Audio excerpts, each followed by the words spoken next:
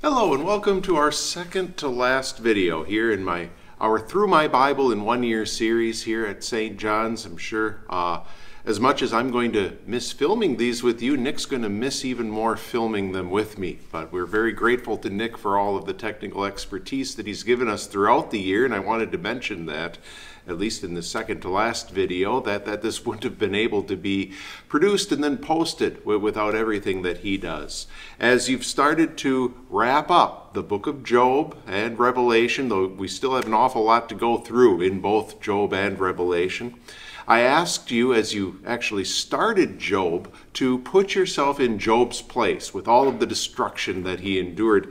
After the first 2 chapters of his book, what makes you most sad if you are Job? And you could come up with several things, I suppose, but I've narrowed it down to 3 considerations on my part. First of all, possessions can be replaced. So as hurtful as it is to lose all of his riches, to lose all of his livestock, the loss of Job's children would be an especially deep hurt, to have them die all at one time in the same place. And then, as you move on through chapter 2, and Satan inflicts physical pain on Job, though there may be ways to distract yourself from loss.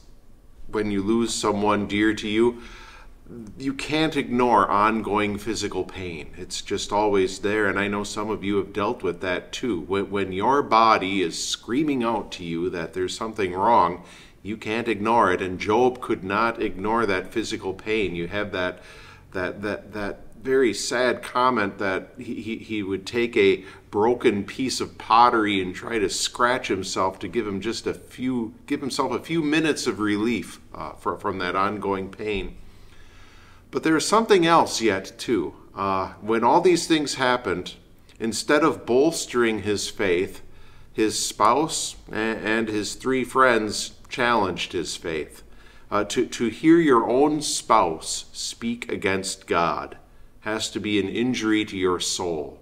When you just think, oh, instead of helping me bear this burden and point me to God, she's actually tearing me away from God. That must have been a terrible burden for Job to carry.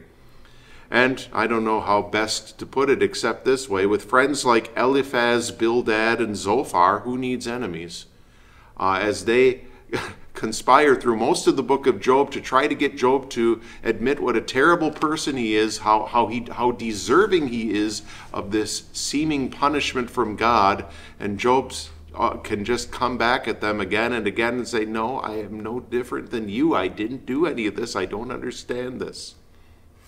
Now, as you move through then the second set of visions in the book of Revelation, the 7 trumpets, I asked you to consider how they mirror the 7 scrolls and what new information do the 7 trumpets convey. And of course, we could go in depth and look at each of the 7 seals and the 7 trumpets and how they are, how the particular things that are talked about have been seemingly fulfilled in human history.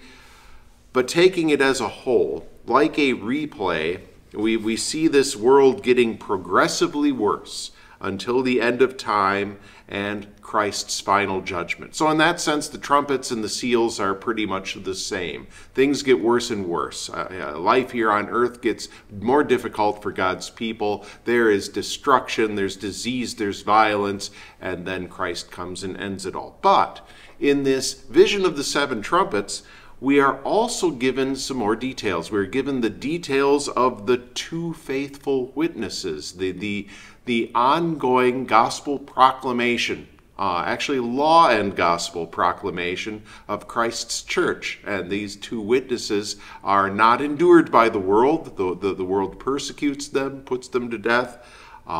We are told, going back in time, about the war in heaven.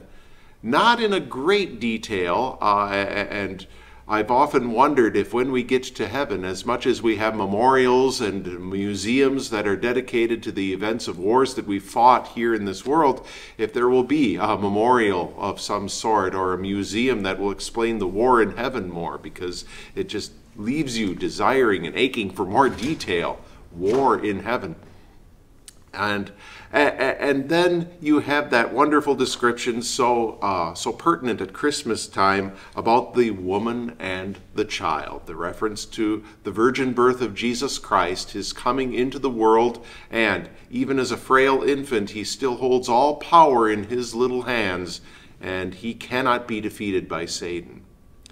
So, as you move on now and take a large chunk of Job and Revelation for next time, you're going to get to Job chapter 19, the most well-known part of the book of Job, and that great statement that he makes. As you read it, please note the context of Job's great "I know that my Redeemer lives" statement, and we'll talk about that next time. Also, you'll want to identify the two beasts of Revelation 13 as you move on through the description of Babylon and the suffering that Babylon brings upon the world. We'll also talk about the identification of Babylon in context of the two beasts as well, but identifying those two beasts and how they interact in the world is going to shed an awful lot of light on the rest of the book of Revelation. God's blessings on your readings this week, and we'll look forward to seeing you next week.